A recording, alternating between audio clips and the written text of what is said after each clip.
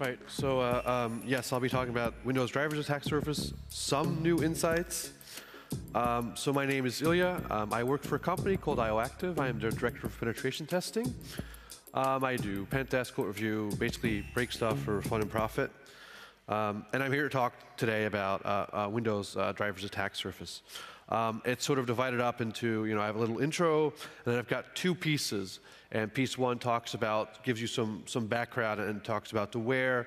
And then part two is sort of the guts of the talk, and it talks about the what. I got a lot of ground to cover today, so I'm going to try and move my way through part one really fast. I hope you'll bear with me. If I don't, I'll run over, so I kind of have to.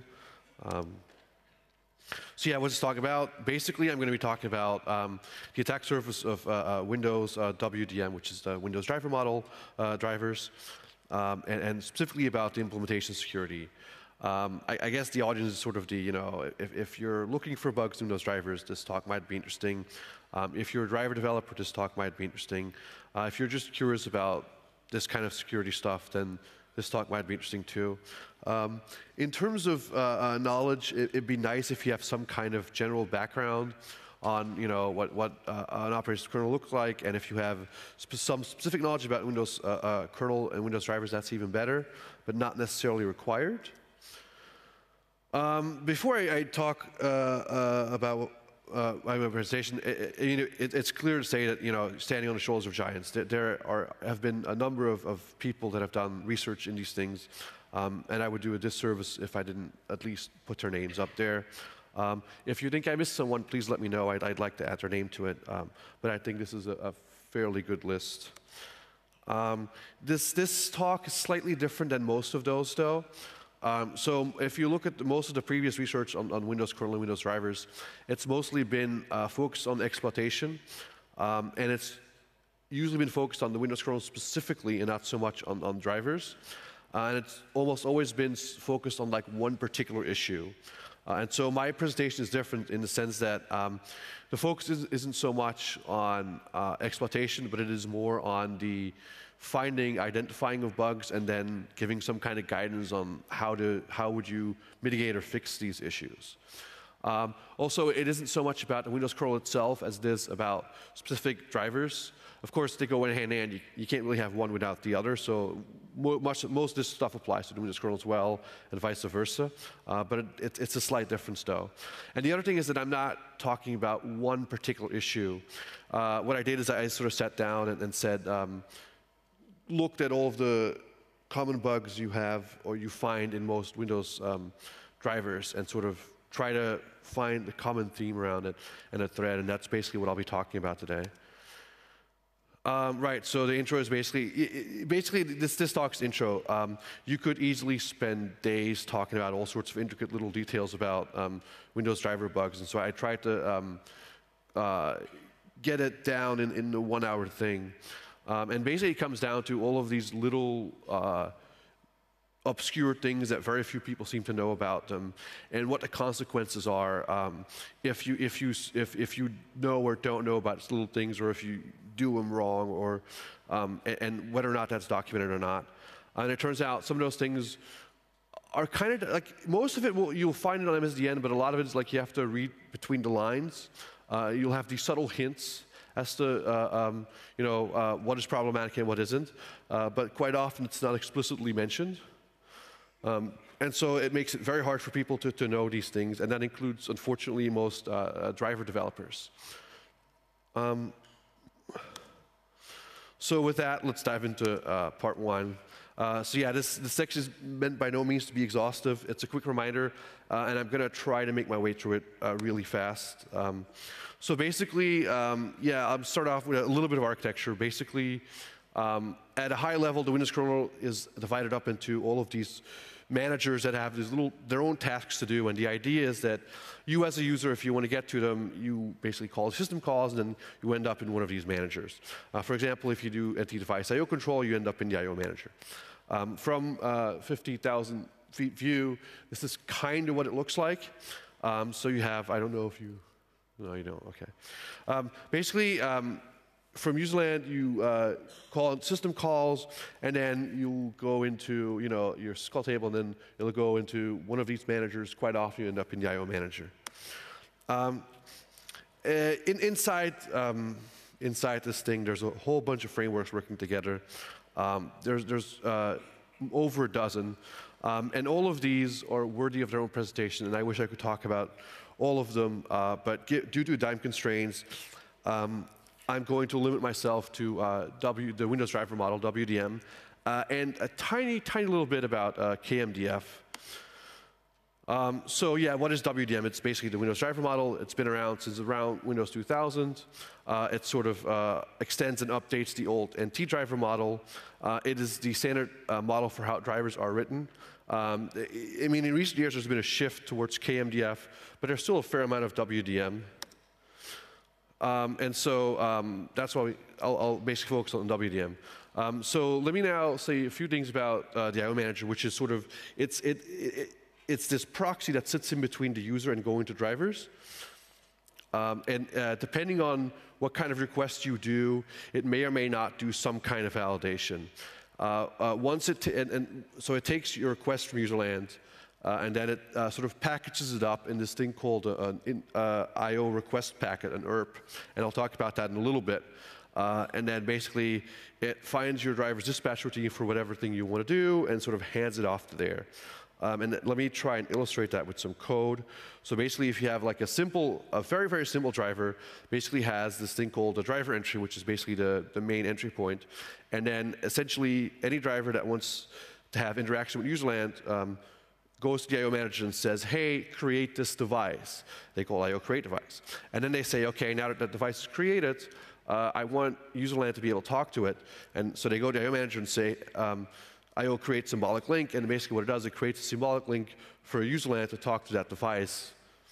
And so basically, this means is you register a bunch of dispatch calls to the I/O manager, and then you basically can do ioctls or FS controls or open, read and write, and so forth.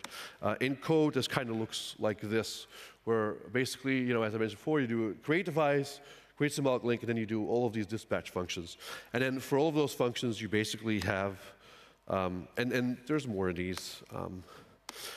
But basically, for all of these functions, it kind of looks like this, where there's two arguments that get passed along. It's the device object and the actual ERP. And so the ERP is interesting because this contains all of the data that's packaged up from userland that your driver gets access to. And this includes things like data being passed around, your I/O status, what kind of request mode you are, and basically it sort of this kind of nicely completes it where it says, okay, this is the pointers that come from userland. This is the system pointer, user pointer, memory descriptor lists, your ERP stack. And so let's talk about the ERP stack. Basically, for every ERP that comes in, there's a stack associated with it, which is this ERP stack. And it contains very specific information that your driver needs for that particular operation. And so it'll say, okay, you were called with this major minor function number. It's this device object, it's this file object. And then based upon which major minor function number, there's a specific parameter union. And it'll have different sets of elements inside union based upon whether it's ioctl or read or write and so forth. But essentially, all the specific data you need, you tend to grab out of your ERP stack. And then, of course, from userland, how do you get to there? Well, you call this, NT device control file system call. And then if you look at sort of the last 5 arguments are the ones where there's potential for attack surface and where the entry into driver happens, which is your control code, your input buffer length, output buffer length. And so, okay, once that sort of goes through the I/O manager and it goes to your driver, the driver goes to your device control dispatch and sort of packages up this ERP and hands it over. So depending on your I/O control code, the way this data gets packaged up differs. And so let's look at what the I/O control code looks like. Even though it may look like just a number, it's actually split up into several different bits and pieces. From a security perspective, we really only care about two pieces of those, the required access and the transfer type. And so I'll say a little bit about transfer type and the required access. Required access is basically one of three. It says file any, file read data, and file write data. And what that means is if you open a handle to a device and you say, I open it as read-only, and then you issue an IOCTL that requires file write data, for example, the I/O manager sees, your handle is only open for read, but your IOCTL code says file write data. That doesn't match, and so the I/O manager will kick you out. And so this restricts you to the required access that you need. And so the other one is the transfer type, and there's basically 4 different kinds of transfer type. There's the buffered, neither, indirect, and outdirect. And so let me sort of run through those real quickly. The first one is method buffered. And method buffered is sort of the preferred, safe-ish way of passing IOCTLs to drivers. What that means is the I/O manager basically looks at the data that userland passes in, and it says, okay, your input buffer is, I don't know, let's say 10 bytes big.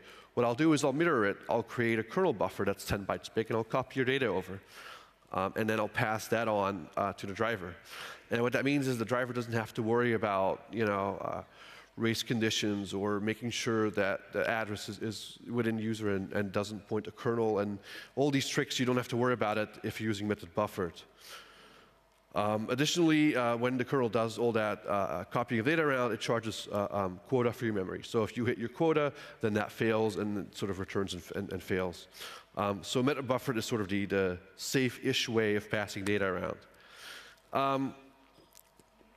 Method neither is the exact opposite. The I/O manager does nothing. The I/O manager basically takes the data given to it as is and sort of passes it on to your driver. So your input buffer, your input buffer length, your out buffer length, they're just raw pointers or raw lengths that have not been validated and passed along to your driver. This is the endless source of Windows driver bugs. It's in my view, as a driver writer, you should avoid them at all costs. Unfortunately, that doesn't appear. There's plenty of drivers that do this stuff. And there's a perf benefit, but it's a huge strain on resources for security because you have to manually check everything yourself. So in order to just do sort of describe method indirect and method outdirect, I first have to say something about these things called MDLs. And an MDL is basically, it's called a memory descriptor list, and it's a data structure in the Windows kernel that represents a buffer by its physical address. And I'm not going to discuss because the internals are kind of opaque, but basically Windows kernel has APIs to create, modify, delete, and consume these MDLs so that you can go and say, okay, well, I have this MDL that describes physical buffer now. Give me a kernel virtual address for it, for example. And I think it's the memory manager that'll do it then for you and basically hands you back a pointer. Why is this important? It's important because in this particular case, where the I/O manager passes stuff back and forth, what usually happens is you have this double mapping. So what happens is the user goes to kernel to I/O manager and says, oh, I have this userland pointer and this length. And the I/O manager goes to it and says, okay, I'm going to create an MDL that sees what this userland pointer is and figures out what the physical memory behind it is. And then, if it's more than a page, it finds all the physical memory pages and sort of packages it up in an MDL and passes that off to your driver. And then when a driver looks at it, it'll see the MDL and say, okay, now get me the kernel virtual address for it. And so you get sort of double mapping in user and kernel that both map to the same physical page. And the reason why you would do that is so you get these situations where if you have to copy large amounts of data around, because you're using MDLs, you now have zero copy. And so you get a huge, huge perf increase. Essentially, that's, if you draw an MS Paint, that's what it looks like. Yeah, and so this is done for perf, and you get 0 copy. Additionally, you have no pain of probing and try except. And so there are definitely upsides to MDLs. There's also downsides to it, and I'll get to that later. But essentially, now that you have an idea what MDLs are, basically meta indirect and meta direct are these things where meta indirect is sort of the input is going to be an MDL, and so when your driver takes input and starts reading from it, it'll come from an MDL. And when you use meta outdirect, it's going to be the exact opposite, where it's like once your driver generates output, you just put it to an MDL, and then user automatically basically gets it. In short, that's what these things are. Okay, so this is sort of my last slide for part 1. So I hope I wasn't too confusing. I know I ran through it really fast, but it's because the next section is really where all the cool stuff is. So most of the stuff I talked about or will talk about is this WDM model, which is older. And so KMDF is this new kernel mode driver framework. And it's part of what's called a WDF, which is the something driver framework. And basically, this thing was made it was designed based upon learned mistakes from the WDM world. A lot of that has to do with power management and things like that. But also for security, a few things became apparent, and it's sort of made easier to do and use in KMDF. And so in general, KMDF makes it easier to write drivers and less likely to introduce bugs. But it is layered over the same infrastructure that WDM still uses. That is to say, if you don't understand the old model, you're still going to have sort of these implicit KMDF bugs. But in general, it does make it harder to have bugs. And so one example, security-wise, is a great one, is where it strongly discourages the use of passing user-land pointers directly to kernel. And in fact, so they have these set of APIs to sort of extract data out of the requests. So one of them is WDF request retrieve input buffer. And if you have method buffered or method indirect or method outdirect, that API will just go grab the pointers for you. But if you're using method neither, that API will totally fail. And if you must use method neither, then you have to call this new API called WDF request retrieve unsafe user input buffer. And that, pretty explicitly tells you that it's unsafe. And so it's one of these things where, they really knew that using these method neither things are horrible, and so they made it really hard for you to use it. And so if you do use it, the names very explicitly tell you that things are unsafe. And generally, as a driver developer, you're encouraged to use KMDF over WDM. And the cool thing about KMDF is that it's actually open sourced. Earlier this year, Microsoft slapped an MIT license on it and put it on GitHub. And about 90% of that code is there. There's tiny bits and pieces still missing. The redirector isn't there yet. But by and large, the guts of KMDF are totally available under a free software license, I guess. And if you want, you can totally take a look at them. Okay. So now that we got that out of the way, let's dive into the what of Windows drivers attack surface. So basically, by and large, when you look at the sort of bugs you have in a driver, there's sort of 3 things that come up, right? They can be elevation of privilege bugs, like a buffer overflow or something like it. They can be denial of service, right, where you get a kernel panic or a deadlock or resource starvation type of attacks. And the third one is where you get information leaks, right? By and large, those are the ones you would see when you look for security implementation bugs in drivers. And so that's sort of by and large, the kind of things that I'll talk about. Specifically, things that I'm not covering are exploitation or bypassing of mitigations. For the most part, there's bits and pieces where I'll sort of mention some of that. But by and large, I'm working from the assumption that bugs are going to be exploitable. If that's not what you're looking for, this isn't an exploitation talk, which is what I pretty much start off with saying. So I won't be focusing on exploitation. I will instead be focusing on sort of identifying these type of bugs and developer guidance on how to fix those kind of issues. The other thing is that I'm assuming that you guys have a basic understanding of, native code security. So I won't discuss, the standard buffer overflow or integer overflow or, what it means if you have an unvalid length field. I'm assuming those things are understood. Same thing for, C++ type of bugs or those kind of things. So just because I said I wasn't going to cover integer overflows, I lied. I am actually going to say something about them. Specifically because in the Windows kernel, you actually have these APIs to help you not have integer overflows. They'll have a set of APIs you can use. And if you are a driver developer, you are encouraged to use them, even though I haven't seen them all that often.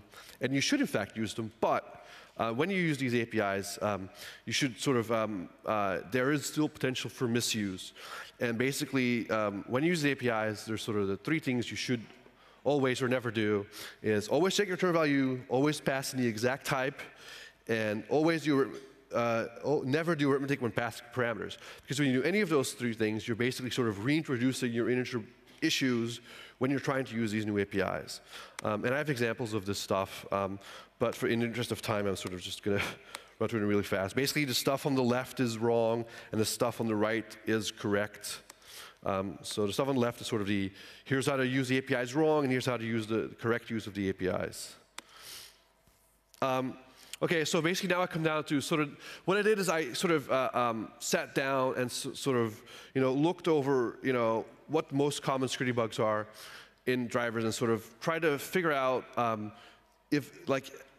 what's the common theme around all of these. And I came up with this idea where there's 5 things that most drivers will do if they're talking to user land, where there's potential for attack surface and where you have some kind of entry point.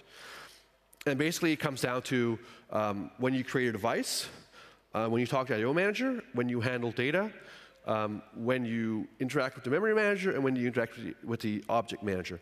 By and large, those 5 areas, a driver will, if they talk to user, those are the 5 big areas where you have attack surface. I mean, it's not, there can be other ways too, but by and large, my view, it's those 5. And so basically, I sort of structured my next set of slides around these 5 areas, and then for each one of these 5, basically, I'll discuss a few things that I've seen gone wrong and so I'll have the first set of slides, and I'll have a cute little icon on the left top that indicates this is a bug, and then a cute little icon with some tools that says this is a fix. But by and large, I go by these 5, and then for each one of these 5, there's a couple of cases that I cover. So with that, let's start with device creation, right? As I showed earlier in the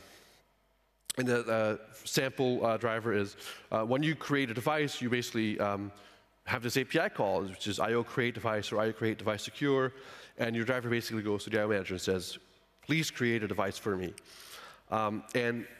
When you do that, you can say, okay, these are the access controls that I want on it. And there's 2 ways of doing that, right? One is you call IO create device secure, and you can pass around this what's called STDL string, which is a string representation of a security descriptor, which basically says who can and can't access the device under what conditions. If you don't call IO create device, the other way to do it is you specify the STDL string in the INF file that comes with your driver. And then that will be applied by your manager when somebody tries to connect to your device. Commonly, though, these things are missing. You'll see a lot of drivers that they'll call just IO create device, and they won't specify an STL string in INF. So you fall back to either default or sort of an ACL that's too wide.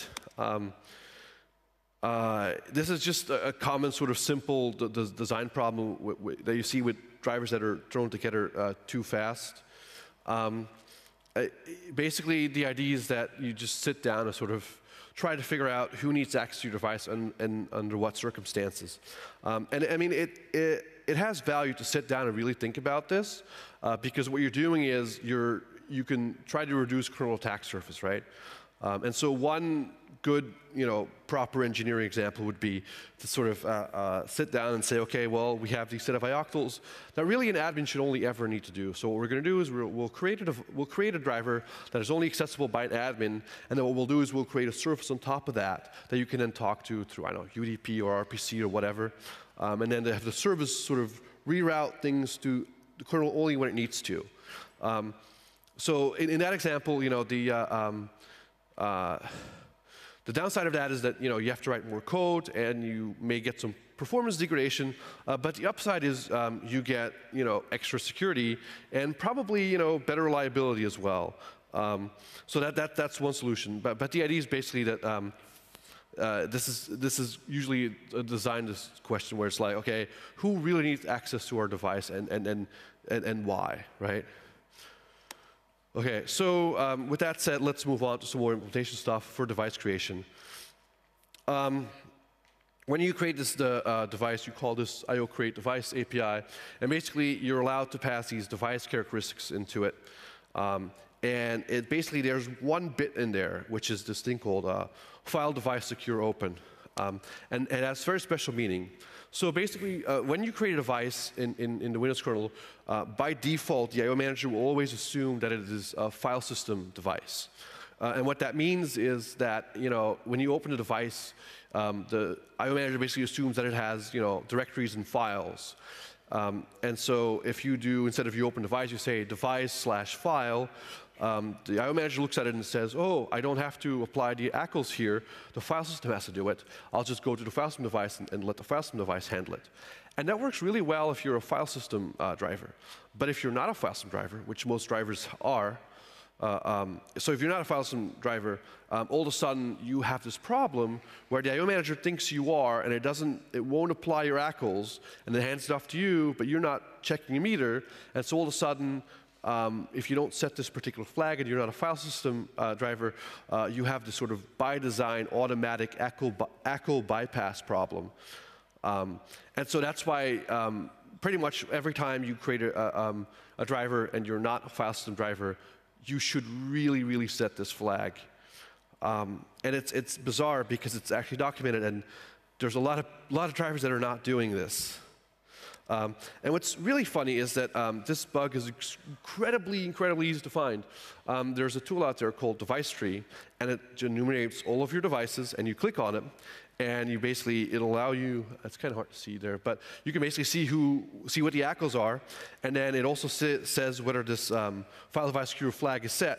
And so if the flag isn't set, and the ACLs basically say, oh, this is only admin, then you most likely have a security bug right there, and it's one click away. It's easy to find. So what's the fix for this one? Basically, always use the flag. Unless you are very specifically building a file system driver, you should always set this flag. That's the general rule. Now, some people go, well, you don't have to set this flag. You can sort of make your own, create a dispatch callback and sort of do it in there. And yes, you absolutely can. You probably shouldn't because A, you're now adding more attack surface even though this functionality is already there in the Windows kernel. Just set that one bit and you get it for free. Two is, if you do it yourself, there's a few intricate sort of little things that you want to try and mimic exactly what the IO manager does in that case. Otherwise, you get these sort of discrepancies.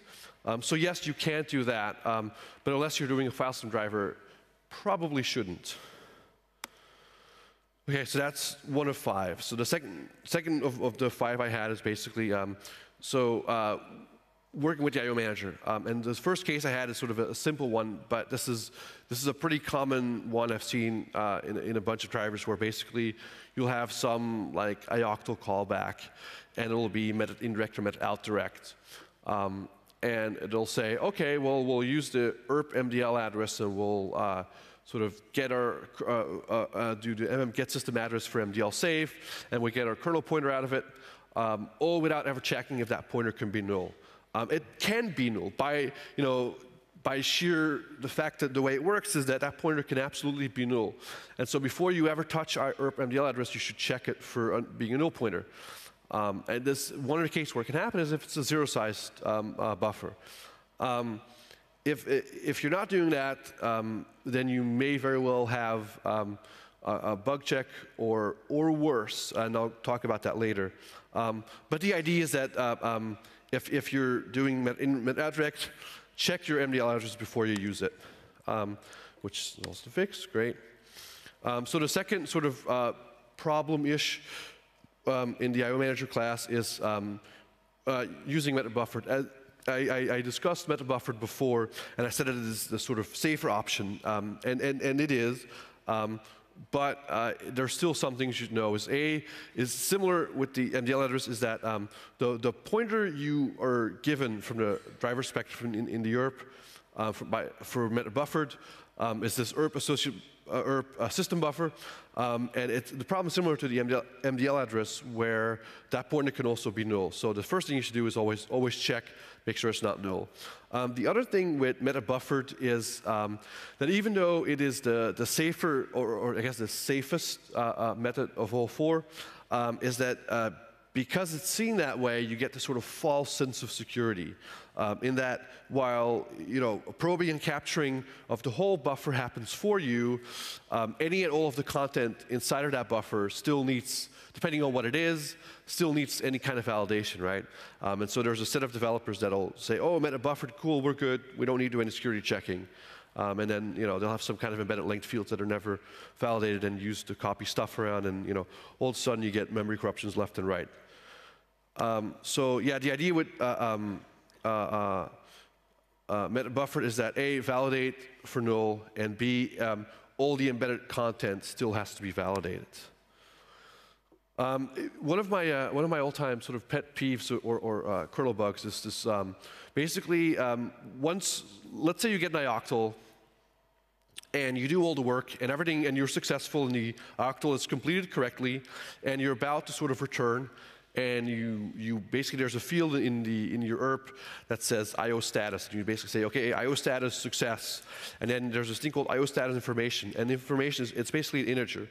And in the case of success, what that means is I have completed successfully, and these are the amount of bytes that I give to you as output. Basically, quite often what people will do is they'll go to IO status.information. They'll say, okay, whatever output buffer length that the user gave me, that's the number I give you.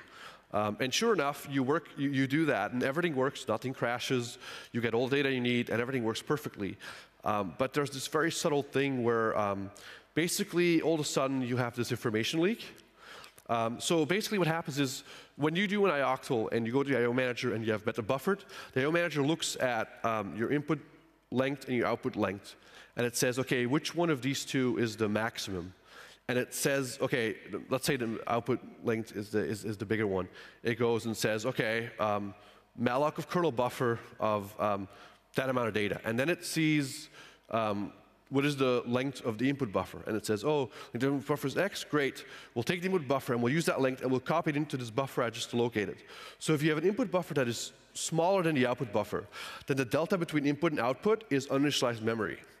And if you now have this bug where at the end of you're done all the way at the end, and what you've copied into the output buffer is smaller than the total allocated space that is available, then that delta all the way at the end is uninitialized memory. And so if you then go and say, IO status dot information is the full buffer length, then that includes that piece of uninitialized data all the way at the end. And that gets copied back to userland, and then when userland gets the buffer, they can just read that stuff. It's kind of subtle because stuff doesn't crash, stuff doesn't break. You have to really look for it. But quite often when you have these kind of bugs, you can rig this so you get really large buffers. You can say, I want a 1 or 2 gig buffer, and all of a sudden you get just piles and piles and piles of uninitialized data that comes out of kernel and contains all sorts of interesting things. And so this is, I reversed out of a driver, but it's a fairly common bug to see because you can test all you want, this thing will never crash. It's kind of subtle. So unless you know about this bug explicitly, people don't find it either in testing or for looking for security bugs. But it's basically the common cases where you start your dispatch routine, and you say, okay, this is the output buffer length user gave me, and then you do all the work, and then all the way at the end when you're done, you say, okay, IO status information is, we start off with the output buffer length, and boof, off we go, and all of a sudden this thing just leaked information. The other thing that's really interesting about this one is, even though this is a WDM thing, and even though KMDF is sort of built on top of this, in KMDF, you can still have this particular mistake.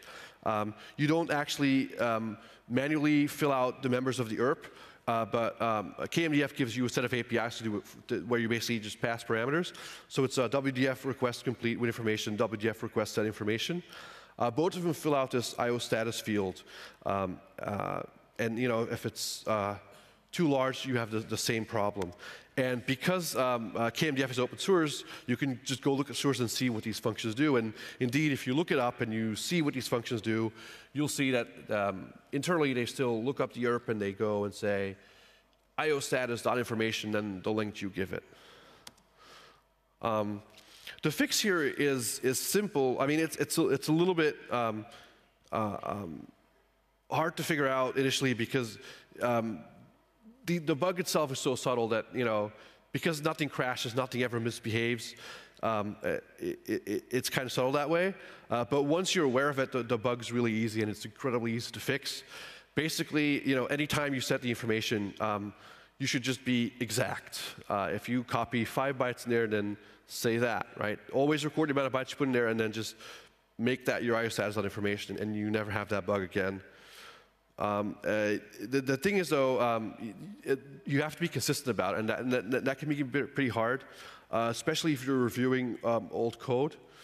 And so it's really easy to miss 1 or 2 cases that is still lying around, code that was written 20 years ago. Okay, so the last part about the IO manager that I want to talk about, and this is sort of in broad strokes, is about IRP cancellation. And the reason why I talk about it broadly and not specifically is because it's incredibly complex stuff, and I could easily fill a 1-hour lecture just about IRP cancellation stuff. So basically, what happens is when userland does an ioctl and it comes to the driver, and the driver says, okay, well, this is an ioctl that I can't complete right away, and so what I'm going to do is I'm going to go take this IRP and pend it, and I'm going to go back to userland and say, hey, come back later, or I'll give you a signal later once I'm done. You can go do something else now. And then once the driver is done, it says, okay, well, this IRP is now completed. And then it signals userland and says, hey, I'm done. The time in between is undefined, depending on what the driver is supposed to do. Can possibly be a long time. For example, something that's disk-based. And so basically, at any point after the IRP is pended and userland knows that the kernel sort of pended it and is working on it, userland can go back to the kernel and say, oh, hey, that driver that's holding my IRP, I'm done waiting. You've taken way too long. Just cancel the damn IRP. And then basically the driver sort of gets woken up again and finds your IRP and cancels it. And the problem with this is that there's this potential for all these race conditions, right? Where you'll have one thread that's still trying to work on the IRP, and you'll have another thread that has been instructed to cancel it. And so you have one guy working on it, one guy canceling it. And if they're not in perfect sync, you have all sort of these weird race conditions. And so that stuff gets incredibly complicated. And so there are literally dozens and dozens of examples of what the stuff looks like, and I wish I could get into it, but I can't. But I will say, though, that IRP cancellation routines that have synchronization issues often lead to deadlocks, memory leaks, race conditions, double freeze, and use after freeze. So all the stuff that, if you're a security guy looking for bugs that you start drooling when you hear those things, they're all in there. And I really wish I could get into detail.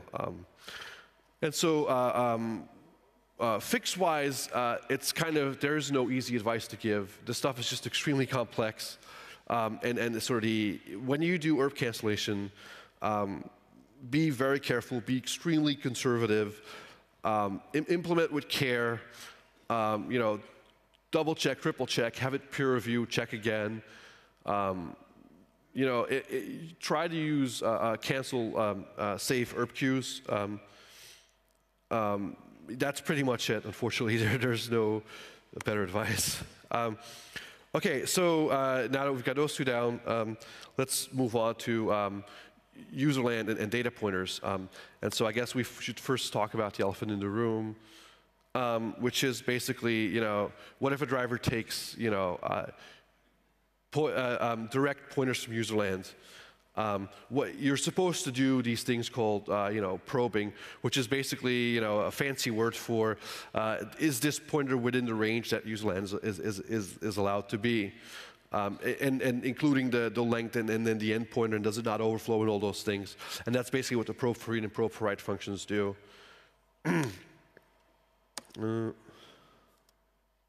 Okay, there we go.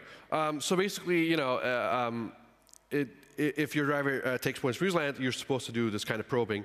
If you don't probe, so let's say you take a pointer from userland and you forget to probe, and you read from it, basically that's potentially information leak. You could be reading from anywhere, and you could definitely crash. And depending if that information gets sent back to userland, you could potentially info leak.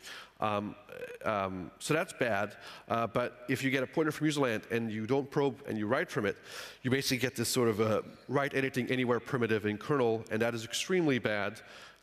You basically just own the kernel if you're doing that. And so basically, to try to prevent these cases, you do probing and use the probe for read and probe for write APIs. And so this is one example. I think this is some Intel driver, where basically, you know, you take an input buffer and then basically there's no probing anywhere in between, and you just sort of read and write from it. But suffice to say, these bugs, unfortunately, are extremely, extremely common. Another interesting sort of nugget with this stuff is that, and I think this was noted a few years ago, is that, so these probe APIs, basically the way they work is you say, okay, here's my userland pointer, here's the length I want you to probe for, and here's the alignment. And you can have these very subtle bugs where people do probe, but for whatever reason, the length given to the probing is 0. And Windows APIs basically go, those probe APIs basically say, okay, well, if the length is 0, short circuit logic, return success. And that is perfectly valid. You know, if I say a probe of 0, then I mean, you know, clearly that's 0. The thing is that there's a little bit of risk here when that's being done. Basically, the idea is that if you probe with a length of 0, and then later on you basically use that address, but then you read or write 1 byte. Obviously, the bug there is that you have a length discrepancy between 0 and 1. But the difference is that because the way the probe APIs work, this length discrepancy becomes incredibly exploitable, right? If the probe APIs had worked a way where they said, okay, well, the length is 0, what we're going to do is we're just going to make the length 1, and we'll just probe that particular address, it would make these bugs far less exploitable. And so that's why there's risk here. The common case for where these kind of bugs can happen, where you do have a probe with length of 0, is you'll see this code where they'll take like an input buffer length, an input buffer, and they'll just assume it's of a certain length, and they never actually double check what the length really is, but they still pass the original input buffer length to the probe functions. And so if you forget that kind of length check, you end up with these exact kind of issues. The other one is where if you do length checks, is that you may still have like length integer overflows, where the probing length just happens to overflow right back to 0. So that can happen too. So the fix basically is perform correct, consistent probing. Always, always, always probe. It's easier than it looks. You always forget one somewhere. It's one of these things where once you start, like if it's all in one simple function, then that tends to be easy. But you'll have these things where you have these complex drivers where it calls a function that calls a function that calls a function, and somewhere down the road you're not quite sure if it's a user pointer or a kernel pointer. And then you end up missing a probe. So the second sort of variation of this is, okay, let's say you take a kernel pointer, you take a user pointer and kernel in your driver, and you've now probed it, and then you're going to start using it. You can still do things that are horribly wrong. So every time you use a pointer, a userland pointer in kernel, even after it's probed, is that you must always wrap this in a try except. The reason being is that if you don't do it in a try except, is that after it's been probed, you could have a second userland thread that takes your mapped address and basically changes the page protections or unmaps them. And then somewhere in kernel, after the probing, they go, oh, we'll just use these pointers. And all of a sudden, they're reading or writing to unmapped pages, which will throw an exception.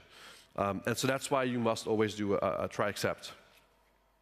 And so the obvious case is to forget exception handling. But in the less obvious case is maybe you do have a try except case. But the thing is, the except case is rarely exercised because it's the exception, right? It almost never happens, and as such, these bugs in exception handlers often don't show up in testing simply because it's never been exercised, and so even if you do try except with userland pointers, it's still quite often to notice things like memory leaks and reference count leaks. So the fix here basically is A, use try except when using userland pointer, and B is make sure your exception logic is sane. Exception logic can be really tricky, and so you want to design and implement that stuff with care. Okay, another bug related to userland pointers is they're called double fetches. So the idea basically is I'm userland, and I go call into a driver and I say, okay, here's the userland pointer. And the driver takes the pointer and it does the probing and it does a try except and it does all that stuff right. But it'll take a pointer and it'll say, let's say it contains an embedded length field. And what they'll do is they'll dereference the userland pointer and they'll make sure that length field is valid. It's got to be, let's say, I don't know, bigger than 10 and smaller than 100 or something. And then sure enough, that's true. And then right after that, they'll dereference that pointer again. They'll take the length field and they'll use it to do something else. And the difference is that there's a race condition here, where basically between the first check and the second check, because I could have a second userland thread that basically overwrites that memory so that when you check it, it's okay, and then when you start using it, it's some totally different value. And this is a simple example of what that could look like, where basically you'll have some function in kernel where you pass it some user pointer, and user pointer will contain some embedded length field. So in this case, it's got to be smaller than 100, and then they use that length field to copy into a local stack buffer that's 100 bytes. And so between that check in red the first time and the use on the copy memory, you can have a second userland thread that overwrites the length. And basically, you end up with memory corruption. And this is an example of a bug that is a double and triple fetch that I found in the F-Secure AV program a couple of months ago. And I have a link to the advisory below if you want to look at it. The fix for this kind of stuff is basically capture data, validate, and only then do you use. Never fetch again. Keep the data you captured and validate that and use that. Similarly, for userland type stuff is basically it's sort of null dereferences. I consider that in the same class. It's not specific to Windows drivers. I actually spoke about this particular bug at the CC conference here in 2006. I was talking about the Linux kernel at the time, but it applies just as well to the Windows kernel. And basically, the only difference is in trying to trigger mapping the null page is in Linux and Unix. You basically do mmap and you say fixed and you just give it an address of null and it'll go map it. In Windows, it's slightly more tricky, where basically, if you try and map the address null, it basically sort of goes like, oh, null means you don't mean an address, well, I'll just locate it for you. And so the way you're supposed to do it is you say, no, the address is 1, and then what it does is it rounds down to 1 to a 0, and then it goes and maps the null page. But it's essentially the same thing. This used to be a much bigger deal. As of Windows 8, mappings of the null page are disallowed. which isn't. So that's what they'll tell you, and it isn't entirely accurate. On 64-bit Windows, mappings of no page are disallowed.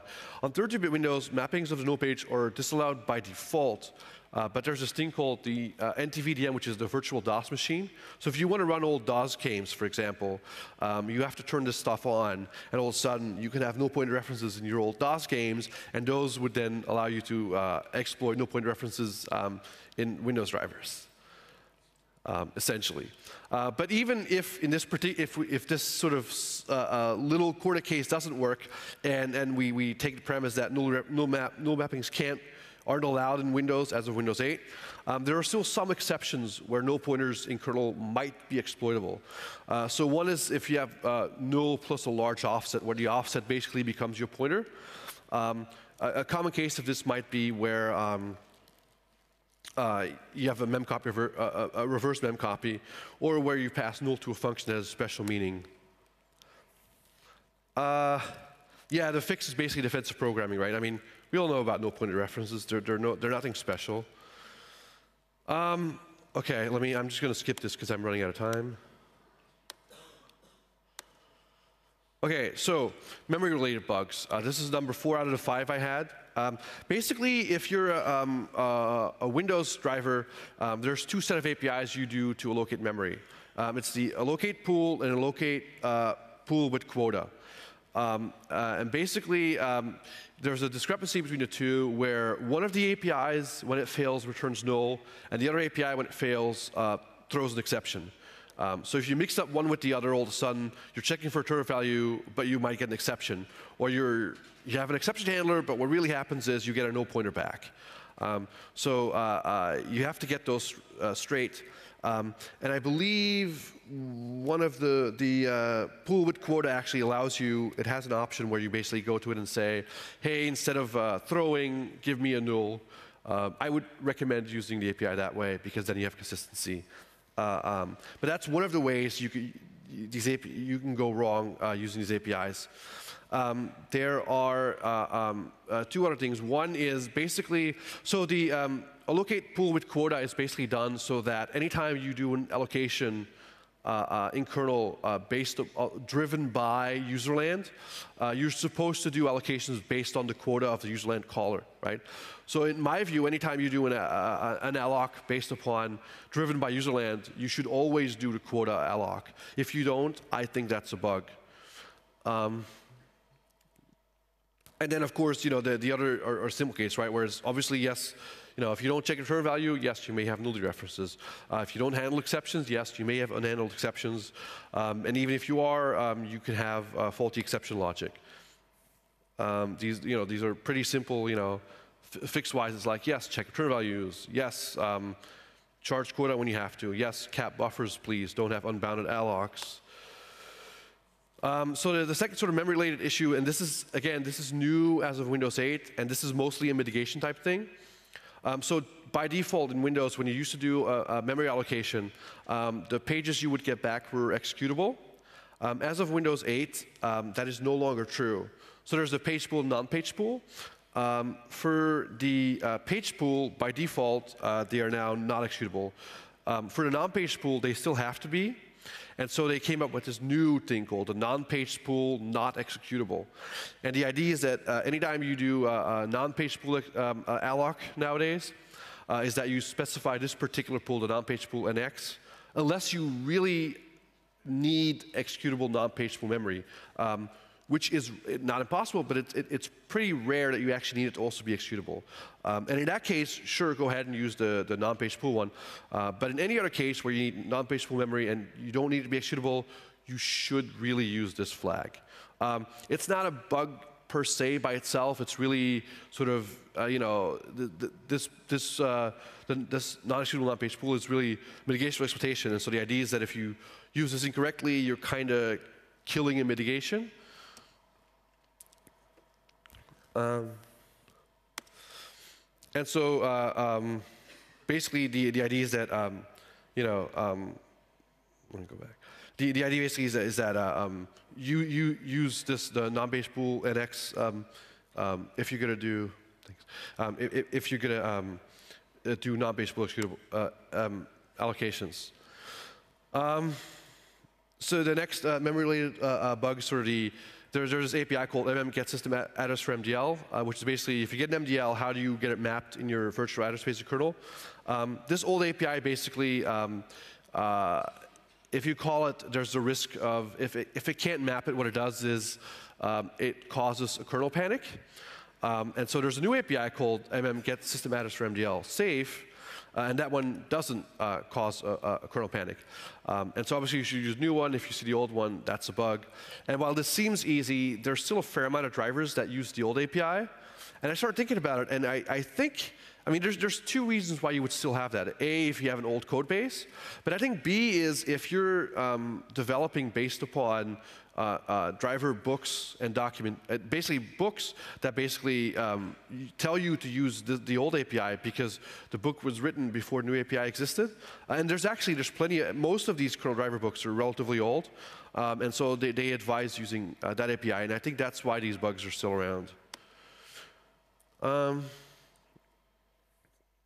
Yeah, so this is basically what I was talking about earlier, right? Where when you have these MDLs that are used to create a double mapping between user and kernel, all of a sudden you end up with these double fetches again, right?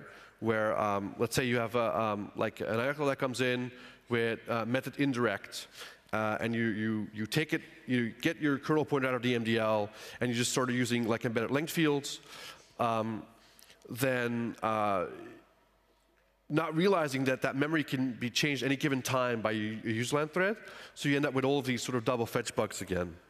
The thing is, they're not quite as obvious as the ones that are directly from the ones I showed earlier, because you're dealing with a kernel pointer. So if you just look at the pointer, you would assume that userland doesn't really have direct control over it. And so that's why they're not as obvious. This is a very simple sort of example of what that would look like, right? So you have an MDL, and you say, okay, it gets the method for MDL safe, and then you get your data back, and then you say embedded length, and then you kind of go, okay, we'll use that embedded length. But because it comes from an MDL, you can have a second userland thread that just changes your embedded length after validation, but before use. Okay.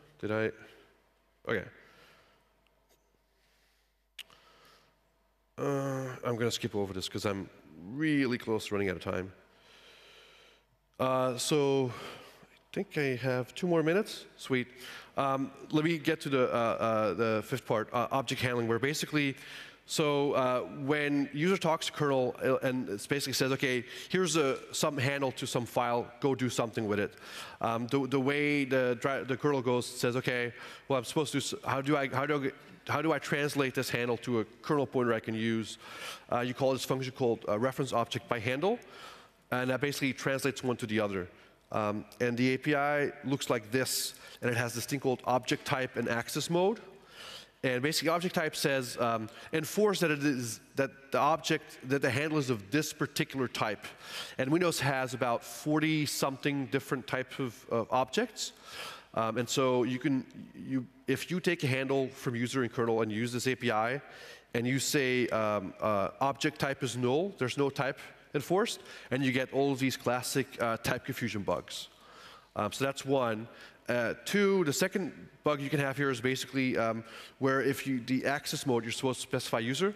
If you specify kernel, then all of a sudden userland gets to give you handles that are really kernel handles. And so because handle numbers are really not secrets, they're easy to brute force. And all of a sudden, if you say access mode is kernel mode, user all of a sudden gets to tinker with your kernel handles. Okay.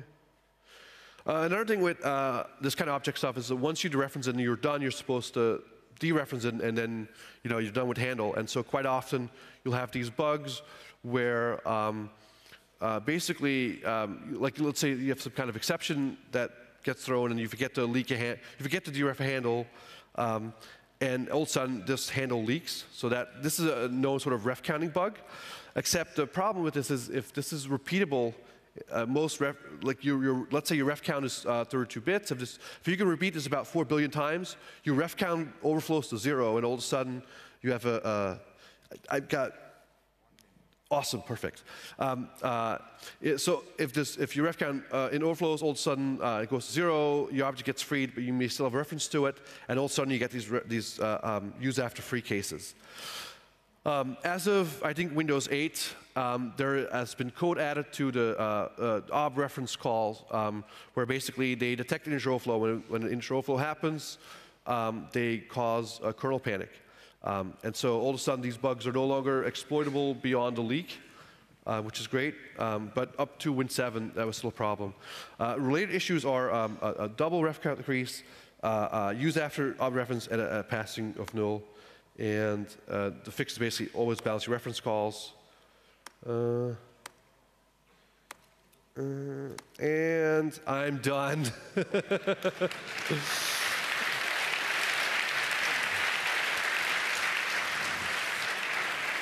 Well, unfortunately, we do not have time for questions.